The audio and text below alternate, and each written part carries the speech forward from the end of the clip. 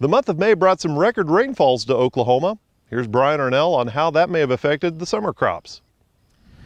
With the recent rains finally wrapping up, we've had a lot of wet ground. We do have a lot of good corn and sorghum that have gotten in the ground, germinated and up, but it's gone through a lot of conditions. All this rain has had impact on the fertility issues as we look at some of these summer crops.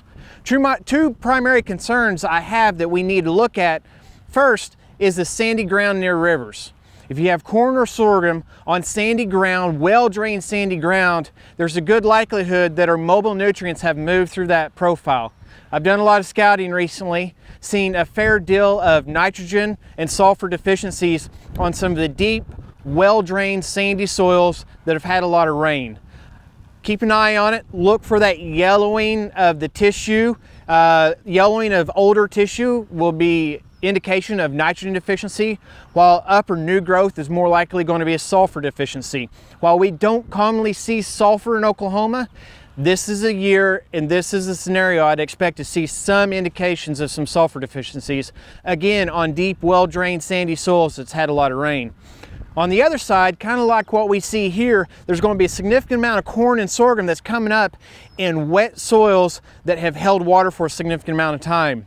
In that area, we're likely looking at volatilization. We've probably had losses of nitrogen going upwards. Not only is the crop stunted, it hasn't been able to grow because of the cold, wet soils and lack of oxygen, but we've also likely lost a good deal of nitrogen as the water set and pounded there for a long time. We have two options for this to look at. One is go ahead and go out there now as you're scouting, look for those yellow patches as the soil's warming up, as that crop is growing again. You can do a poor man's variable rate fertilizer by going and just hitting those low areas that are yellow with nitrogen now, or you can go field wide.